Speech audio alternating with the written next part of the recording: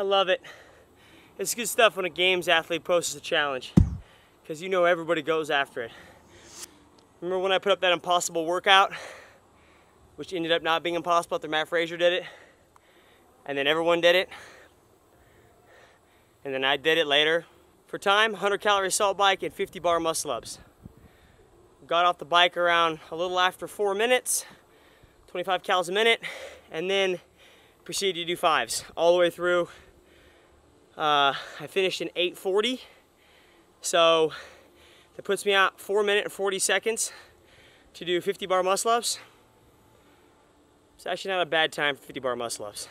Was it worth it? I don't know. Ask my hand. Was it worth it? It wasn't worth it. You hurt my face. Sorry, buddy.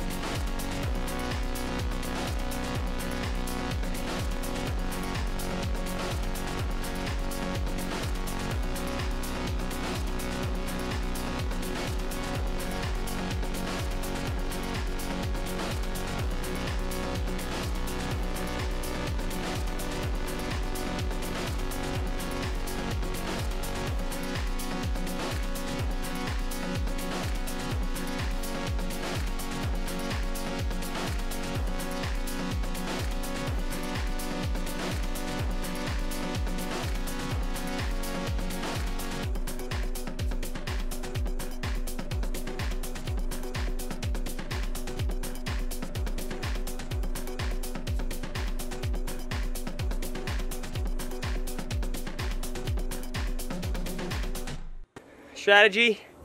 Oh, you guys keep asking for strategy, and I've always kind of forget to do it. 25 calories a minute. It's around 80 RPMs, something like that for me. I go off RPMs, not watts. And then bar muscle ups, fives. Fives every 30 seconds.